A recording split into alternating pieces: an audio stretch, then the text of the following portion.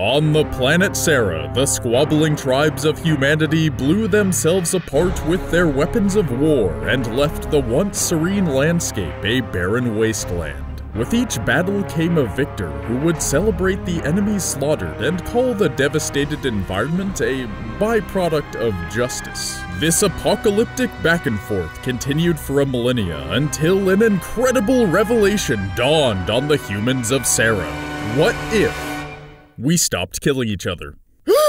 This flash of mind-blowing insight resonated deeply with all sides of this age of Armageddon. Surely after 1,000 years of warfare, people were tired of missing limbs, missing family members, and what I could only imagine was an insanely inflated price for gravestones. Whatever the reason, humanity gave up their hunger for war and replaced it with a passion for knowledge, for art, and for science. With this thought revolution came an age of prosperity, where love and innovation reigned supreme over greed and dominance. The result was beautiful and fleeting.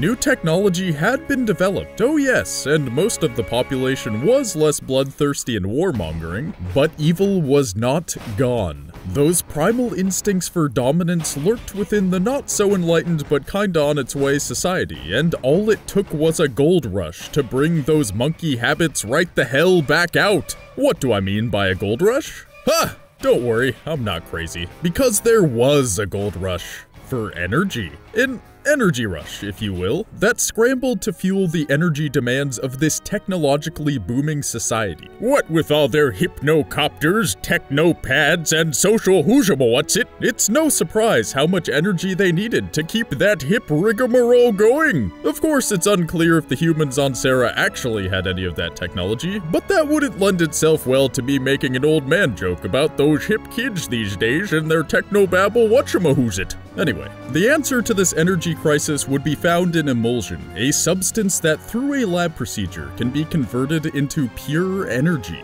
And the name of the game was emulsion. Buy! Prices rising every day, demand through the roof. Emulsion is killing it. It's the biggest thing since sliced bread. It's gonna break the market. Oh god, it did break the market. Looks like we're back to war and shit's on fire. And to make matters worse, a race of gross humanoid reptile mutants was accidentally mutated into existence as a side effect of emulsion exposure on the people who mined it. Oh geez. Well, it was a nice 75 years of prosperity, eh boys? About 925 years shorter than the age of Armageddon, but what are you gonna do? These gross humanoid icky guys are called locusts, and on Emergence Day, this day that will live in infamy, they broke free from their underground world and decimated the human populations on the surface because us monkey fools were fractured and weak. Separated into the Coalition of Ordered Governments, COG, and the Union of Independent Republics, the UIR, because of the war over emulsion. This weakness led to the killing of a quarter of the world's population in a single day, setting the stage for the first Gears of War to start 14 years later. Just long enough to make that catastrophe really sink in and create that gritty, muscular world the franchise is known for. Indeed, with the stage set, these humans on planet Sera are ready to boom kabow blam their way to glory against the Locust hordes. Because to save humanity from extinction would be the most glorious victory of all, right? Please tell me these sweet chainsaw guns are fighting the good fight? Well, at the very least, they're fighting the awesome fight. A fight so awesome it spanned an entire trilogy under the Gears of War name and promises to bring a fourth installment soon enough. Gears of War has stuck around since 2008 because it revolutionized something. There's a reason that Halo, Uncharted, BioShock, and other long-running epic tale-telling franchises keep on barreling along. It's because their gameplay was different somehow, and the style fit beautifully into a universe which set to tell an epic tale. Halo figured out how to make first-person shooter games actually work on a console while taking you through the fucking shit-up journey of Master Chief. Uncharted put you in the driver's seat of a kinda arrogant, smooth-talking charmer guy and gave you quick-time action events that blended amazingly with that character's story. Gears of War is no different. It uses a combat system that demands you take cover or die and choose shoot lots of stuff while taking you through the war-torn world of Sarah. So gas up your chainsaw gun, do squats until your quads burst through your armor pants, and scowl forever deeply at the world around you as it tries to devour your species for the sins it committed in the name of innovation? Justice? Prosperity? Maybe not. Welcome, my fellow gear, to the story you never knew.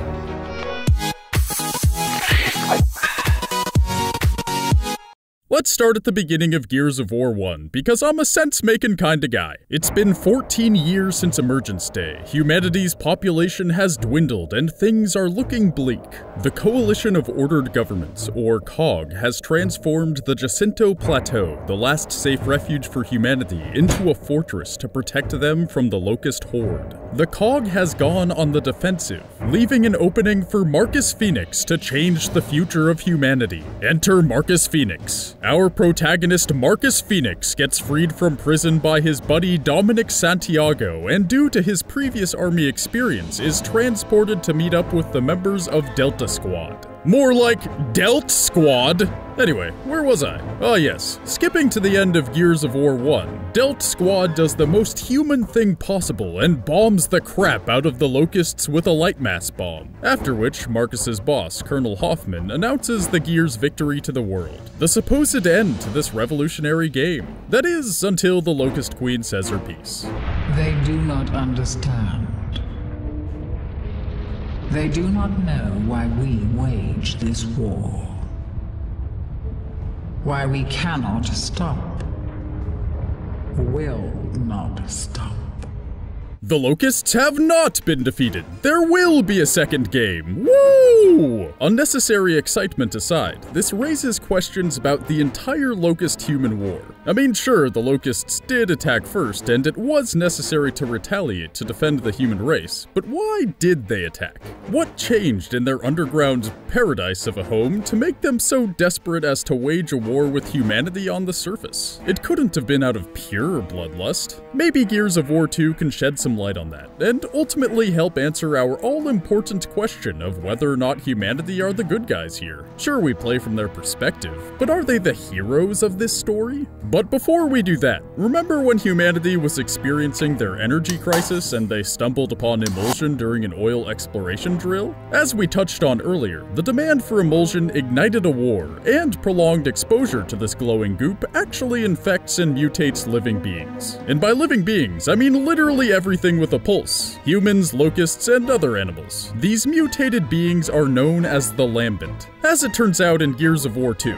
emulsion seeped into the Hollows, the underground area where the Locusts live. Because of this, a large sect of Locusts have become Lambent due to extended emulsion exposure. These Lambent are hell-bent on overthrowing the Locust Queen and taking over the Nexus, the capital city of the Locust Underground, paradise. This Locust Lambent civil war is the reason why the Locust Hive is so set on taking control of the surface. Without a cure to emulsion, Locust forces are doomed to an eternal civil war if they stay underground with all that poisonous goo. Hence the desperate attack on humans in order to save themselves. But Marcus is like, nah brah, I got other plans. Let's take this super nifty Hammer of Dawn and blow up this scary enemy, which ultimately caused Jacinto Plateau to sink and flood the Hollows with tasty seawater, drowning both the Locust Horde and the Lambent. You think it's over now, don't you? Well, it ain't over yet! Gears 3 reminds us how resilient the Lambent are when they start popping up from underground like stupid little diglets. Oh, and Locust forces still have some bases on the surface, making things a bit more difficult. Until the end of Gears 3, that is, when out of left field, Marcus's dad turns on a generator with the Lambent Cure, which kills the Lambent and Locust forces, sacrificing himself in the process. Okay, it's a bit more complicated than that, but that's the general idea. But what of our initial question? Are the Locusts really the evil ones here? And are humans really the good ones here? The actions of the Locusts seem very human-like in nature. They are hit with adversity in the form of this civil war and proceed to do whatever it takes to allow their species to live in prosperity. Emulsion poisoning is a greater threat than the humans on the surface. The only way for them to get out of this war they have no chance of winning is to start a war where there is an actual chance of survival. They needed to band together as one cohesive species to protect themselves. themselves, which is exactly what the humans had to do in order to fend off this attack. So in the grand scheme of things, locusts and humans are going to war for the same reason: survival. The only thing is that it is our fault the locusts had to worry about survival in the first place. What with flooding their home with poisonous liquid and all, maybe we're not that great. We only see the locusts as the attacker, the foreign enemy on our soil. Is that any different than the wars during the Age of Armageddon, or World War II, or the modern-day wars in the Middle East? History is written by the victor, so how do you tell who is actually the good guy? The line between who's good and who's bad is typically extremely blurry. While you may not completely agree with one side or the other, they will force you to pick a side. You can either choose COG or the UIR, peanut butter or jelly, Mary-Kate or Ashley. But what if we combined them? Fused them into a single whole, a single human race, a single people, united in the face of oblivion, onwards to new horizons. Who is that? And what have they done? We were gonna make humanity become one and stop fighting with itself. What's that? It's more complicated than that. Philosophical disagreements, order bringing government versus freedom of choice. Yeah, I got it. Alright, thanks. Thanks so much. Alright, bye.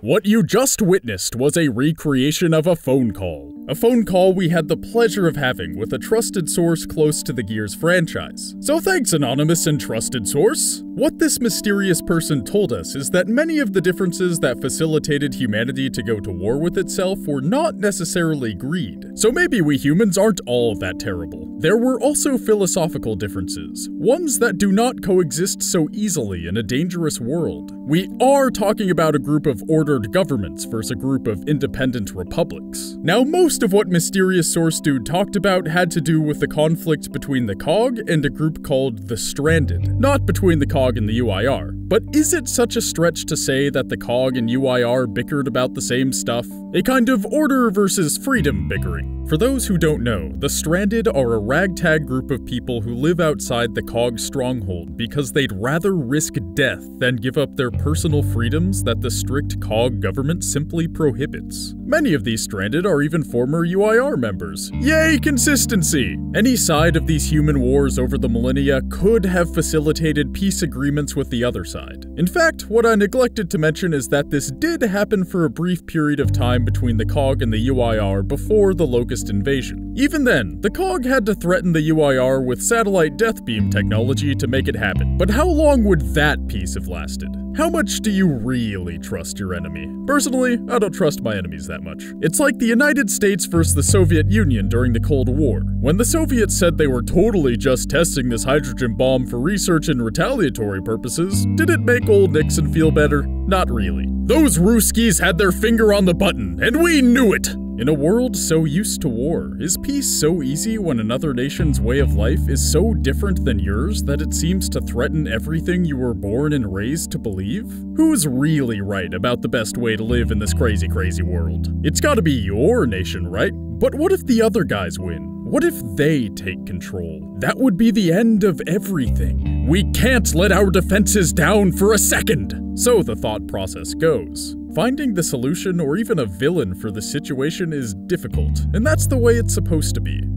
Gray areas. So then will humanity finally unite after barely saving themselves from the locusts? Should they even unite? The world is still so dangerous, and societal ideologies could make or break how we handle the next catastrophe. The human race rallying under a single banner and making peace isn't just a matter of hitting the off switch. It's a matter of reconciling key differences in opinion on how life can be lived. Would you give up the freedom to be who you want and do what you want if it means being safe? Here in the Western world on Earth, you'd almost certainly say no. But what if you lived on planet Sarah, where hellish reptilian armies might spring from the ground and devour your innards at any moment? That decision ain't so easy, now is it? Freedom over safety is great, until you die. So thank you, trusted source, for shoving our hippy-dippy gobbledy-goop into the confines of bullshit where it belongs. Sure, a united humanity that didn't want to kill itself would be ideal, but it's a lot more complicated than that. So then what about that question? Are we the good guys in this story? As far as the Locust-Human War is concerned, that's pretty much all our fault. As for us warring with ourselves for over 1,000 years and destroying the natural landscape in the process, we're clearly dealing with problems more complex than mere greed and bloodlust. Really, whether humans are good or bad all depends on if humanity learns from its mistakes. Can we coexist peacefully? Only Gears of War 4 will tell. Maybe, just maybe, we'll be able to reconcile our ideological differences before an outside threat forces us to unite. Probably not, but maybe. The road to peace is not so simple. The road to war, however, that's where everything is laid out on the table. Suffice to say, we trust our war machines more than we do our shaky diplomatic agreements. War makes sense. Peace is goddamn confusing. That's the story. You never knew. Well, that was some deep stuff. Just like usual, am I right? That's the dream anyway. And you know what else is dreamy? The fact that we release a story you never knew every Thursday now. That's right. Check in every Thursday for a new story that'll blow your mind and give you hee-hees and ha-has. Just clickety-clack that subscribe button and poof, your dreams will come true. So press it. And to celebrate this monumental accomplishment of getting one of these videos out every week, I'd like to thank the whole Treesicle team. I'm Grant, merely 1/4 of Treesicle who does the voice work, and these three guys, Tyler, Kevin, and Ryan, they're pretty cool too. So whenever you watch one of our videos, know that 4 pairs of hands helped with making it. 4! That's 8 hands in total! And last but not least, I'd like to thank Microsoft and the Coalition for their help with this video. We couldn't have done it without them. Ah, so many thank yous. And with that, I'll see you later. Toodaloo! Until next time.